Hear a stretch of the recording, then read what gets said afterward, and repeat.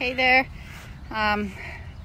Just thought I'd update how it's going after COVID. Today's, I think, day 36, and I took last week basically off. I realized after a month that my body needs more rest. So that's probably been the key learning from all this struggle that I've had after very mild COVID. So today I haven't ran in 2 weeks. I've been going for walks, swim, bike, very little, done some strength training. And a couple of times when I've been walking, I've tried to start running.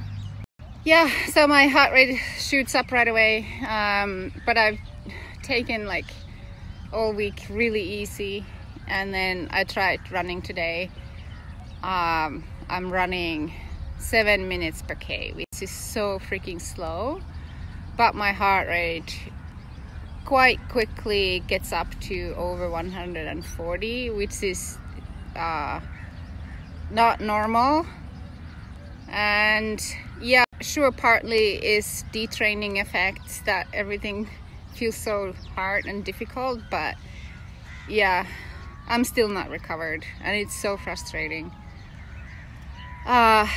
So I guess I still need more rest. Sucks, but part of this whole process, I guess, stories and my posts can help somebody else in the same situation. Keep at it and listen to your body. We've got this one day.